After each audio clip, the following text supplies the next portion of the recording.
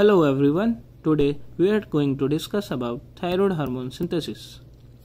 So the iodine is taken up by the diet and it went to the stomach and to the thyroid gland. Now as we know that thyroid gland have two cells which are follicular cells and parafollicular cells. The follicular cells are the cells which produce thyroid hormone. So this is a follicular cell, this is a blood vessel, and this is the colloid of the follicular cells. In the colloid there is a protein known as thyroglobulin. This is a protein which is having tyrosine residues. Later we will see what's the role of this protein.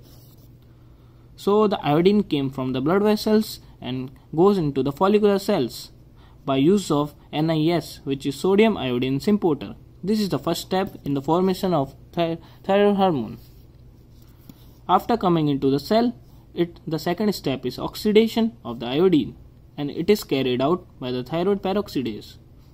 The third step is iodination of the tyrosine by thyroid peroxidase, and now the thyroglobulin will have a role here.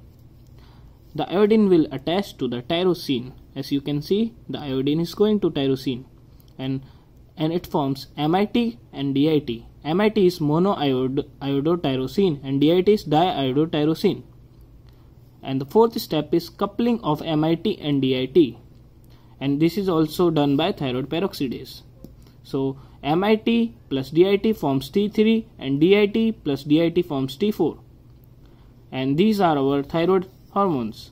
So then the fifth step is proteolysis of T3 and T4 from the thyroglobulin protein, and after proteolysis the T3 and T4 goes out to the follicular cells and to the blood vessels, as you can see here, and then the T3 and T4 went to the target organs for their roles, and which is basically growth and proliferation of the cells. I hope you like the video. Please like and share. Thank you.